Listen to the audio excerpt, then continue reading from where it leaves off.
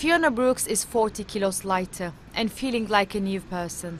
After struggling with her weight for most of her life, she was told she would have to wait a further 4 years to have gastric band surgery on the National Health Service scheme in the UK. So, after doing months of research, Fiona flew to Turkey for a life-saving operation. In Turkey, everything works a lot quicker, but also the private treatment in the UK, it's not the same. The surgeons, I feel, in Turkey put more care and attention into you as an individual when you're there.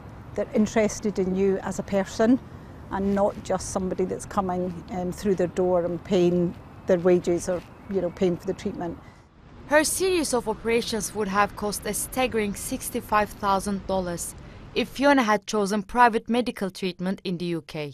But in Turkey, it cost her $15,000, more than a quarter of the price.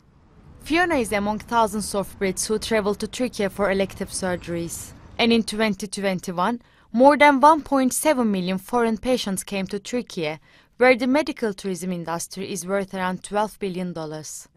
One of the biggest drivers for elective surgery abroad is accessibility and availability. We have amazing hospitals with no waiting lists and times. Like a hip replacement at the moment in the UK, you're looking for a waiting list from 18 months to 3 years. Whereas in Turkey, I can book you in tomorrow and you'll be walking with your new hip next month. The list of medical operations being offered in Turkey range from dentistry, laser eye surgery, hip and knee replacements, IVF and hair transplants. The UK's national health system is straining under the sheer number of patients needing treatment.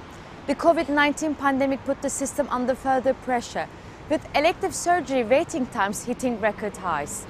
The medical tourism procedures offered by Turkey could be part of the solution. So the UK medical and business officials are talking to their Turkish counterparts about helping expand what's now a major growth area. Aslat Baş, TRT World, London.